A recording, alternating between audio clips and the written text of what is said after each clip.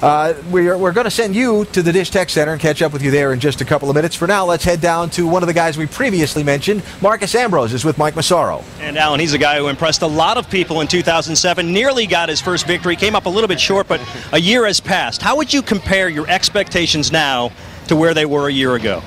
Well, Speedworks is a lot more relaxed. Last year I was just bouncing off the walls, just not knowing what to expect. So this year, we know we're going to cruise around here for the first 30, 40 laps. And I just feel really happy to be ready to start a season without that rookie stripe and ready to really deliver the promise that we've shown. And a lot of knowledge has been gained over the last 12 months. What did you learn last year about this style of racing in particular that might help you today?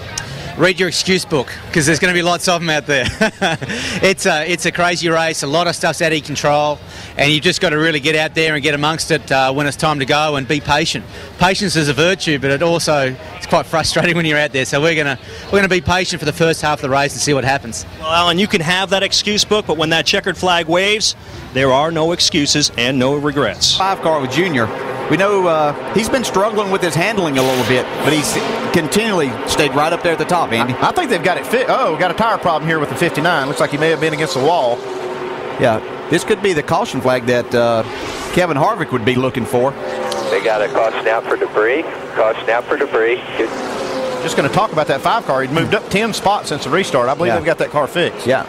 But this is a big break for Kevin Harvick. Now, he ran in that lead pack the entire time there, so now he's going to be able to circle around, go into the pits, make any changes that he wants to now, because last time he had to stay out there on the racetrack. So he's got to be liking his chances a lot better right now.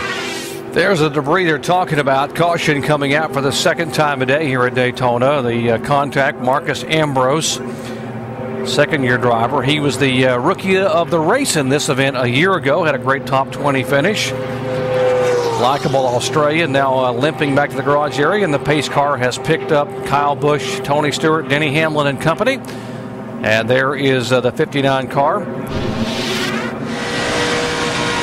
Riding with Matt Kenseth right here, and you see may have had a tire go down and got into the wall right here with Marcus Ambrose. Does a good job not to spin in front of traffic. You can see all that debris. Yeah, he's definitely blown a right rear tire. That tire blows out, and it just kind of blows all that sheet metal away, and probably did more damage than the wall. Just took a big chunk out of that Kingsford decal in the back of that 59 car. It will come in and try to get some service on Tad Geschechter's machine. Caution being shown for the third time a day. We are being told debris on the racetrack. And you see Kevin Moss, the Nationwide Series flagman, waving the yellow flag. And there indeed is some sheet metal on the track. Came off the 59 car, we're being told, Marcus Ambrose. And that's the one that had the big hole in the fender from the previous tire issue. Yeah, it looks like he may have had a little more of an issue there. They black flagged him the lap before, and then this piece of sheet metal just blew off. When that tire blew out earlier, it just rips that sheet metal completely away and some of the wheels that were holding it. So all this air with his cars going over like 180 miles an hour blew it right off of there.